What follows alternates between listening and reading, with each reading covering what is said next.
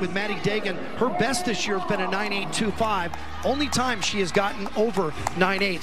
So far, so good for Oregon State. Here comes Stanford.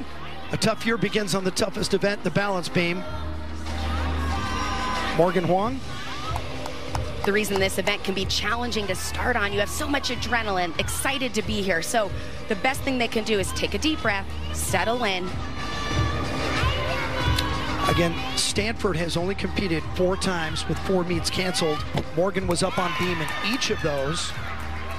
Her best this year, 9.825. She hit it twice against San Jose State and against Oregon State. She had a beautiful back handspring layout, step out.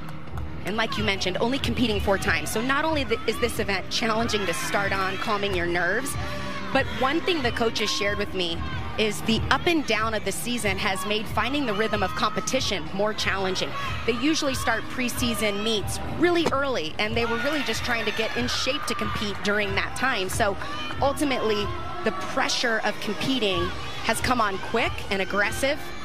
And for this Stanford team, this is just their 5th time competing, so not a lot of experience per se for the season. Taps the beam cap. Yeah, setting up for that dismount. Nice 1.5 twist, a little hop to the side there, but